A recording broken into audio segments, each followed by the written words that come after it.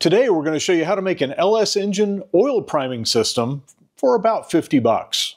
Let's get right to it.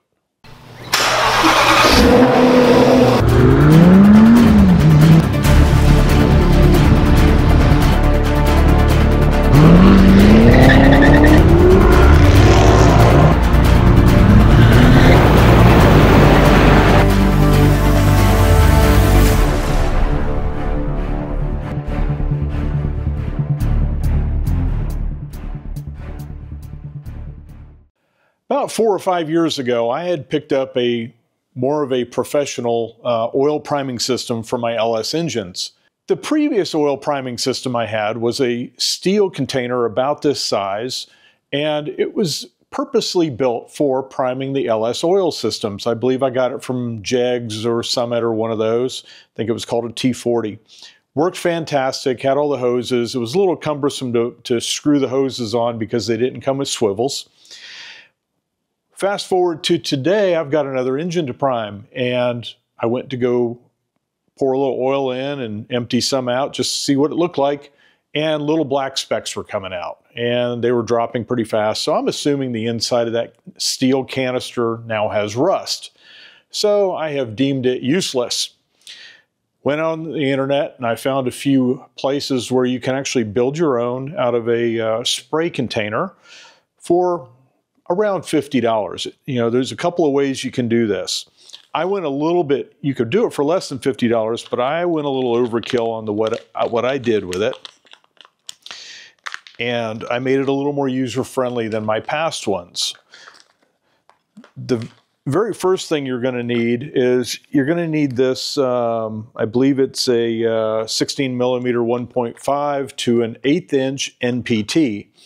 That is going to screw in the plug in your block on your LS engine. And then what that's going to connect to is a 1/4 inch hose barb. So we will go ahead and open this stuff up. So this is an NPT fitting on this 1/4 inch hose barb. We're going to screw that in. I'll eventually go put some Teflon tape on this thing to make it fit a little bit better. So that's the first part. Now what I want to do is I want to get it to where I can shut the oil flow on and off very easily.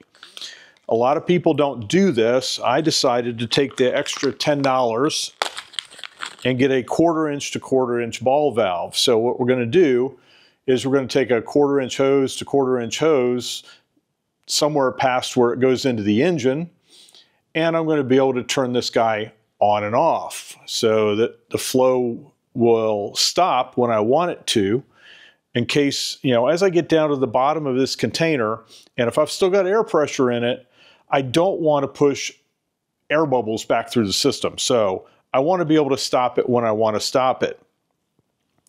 Now it comes to the hose. What we're going to do is this would normally have this end on it for the wand.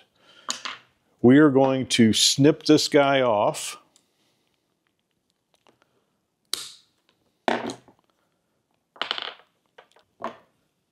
And it is going to go in to my 1/4 inch ball valve.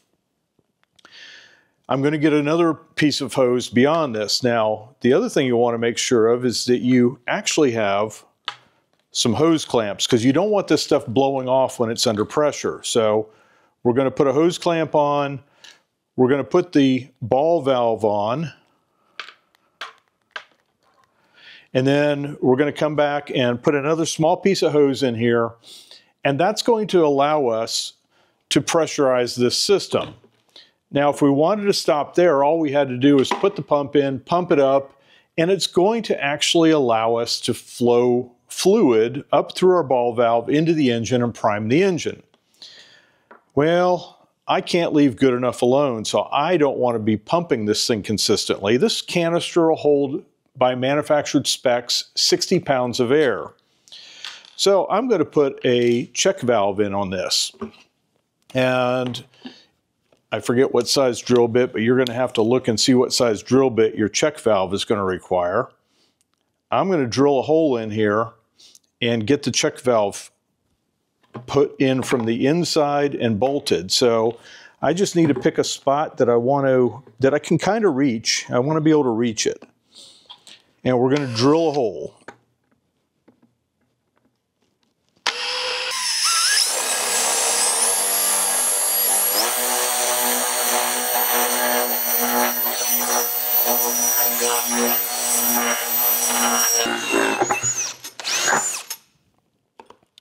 Now I've made quite a mess here. I'm going to have to clean out the container. A lot of people will actually use a valve that you can actually pull up through and tighten it that way. I didn't want to do that. I wanted to have one that I could screw on tightly and make sure that it's going to fit. So, as part of this project, I bought one of these valves, and it actually has a washer and a nut. And what we're going to do is we're going to bring it up through here. And as you can see, it seats nicely. We're going to put the washer on. We're going to tighten the nut down. And now I'll have a Schrader valve that I can actually relieve the air or put air in it whenever I want. When I get over to the toolbox, I'll tighten that thing down really good. We will go ahead and pop that back in there, and then all we need to do is fill the container with oil, hook this to the car, put about 60 pounds of air in this, or less, and then open the ball valve and let it go.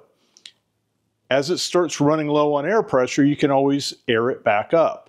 I have an air chuck that has a gauge on it, so I'll be able to tell how much air I'm putting in this. That's as simple as it gets to making the kit. We built this whole thing, as you can see, with a little bit of mess in about 10 minutes and less than $50. So we hope you found this video helpful. I will also have a picture here on where in the block this will actually screw into. And there will be another process video, I'm sure, out there on the internet you can find on exactly how to prime the engine. I'm going to put the oil in it. I'm going to start priming it. And periodically, I'm going to turn the engine crankshaft 90 degrees and continue that through until I get about 4 quarts of oil in the system. And then I'm going to check the level of the oil, and I'm going to take my valve off, plug it up, and I should be ready to fire the engine. So thanks for being with us at Full Octane. We hope you found this video helpful. And if you like our videos, don't forget to like and subscribe and come back often. Oh, wait, I almost forgot. Our legal team made me promise to display this disclaimer before we ended the video. Please take a moment to read it before you make any buying decisions.